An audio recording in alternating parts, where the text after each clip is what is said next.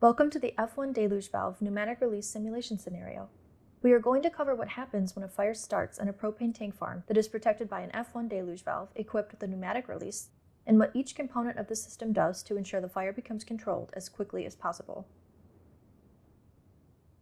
The model F1 Deluge valve is a quick opening differential diaphragm flood valve with one moving mechanism. The valve is held closed by system water pressure trapped in the priming chamber, keeping the outlet chamber and system piping empty. During a fire, when the releasing system operates, pressure is released from the priming chamber. The deluge valve clapper opens to allow water to flow into the system piping.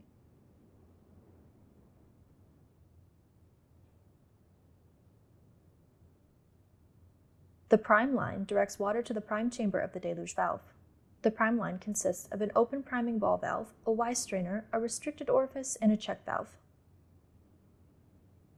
The Y strainer keeps debris from entering the restricted orifice.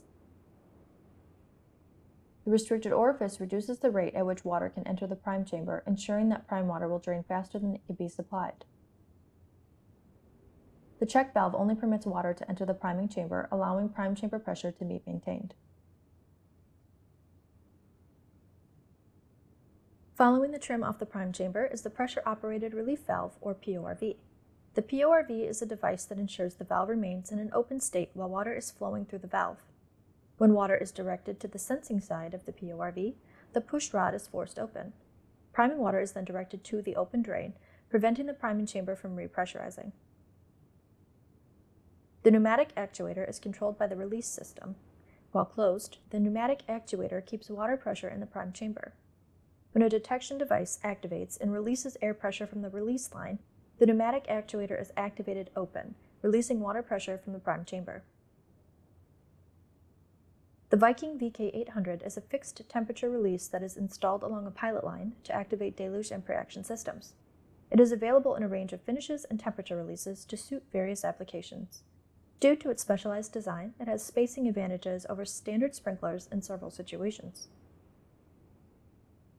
In a scenario where a fire has started in or near the storage tanks and the heat increases, VK800 fixed temperature release activates, releasing air pressure from the pilot line.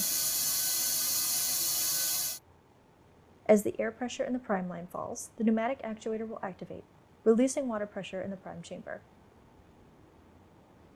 Once water pressure is released from the priming chamber, the clapper is forced open by the supply water pressure from the inlet chamber, filling the valve body and connected trim with water.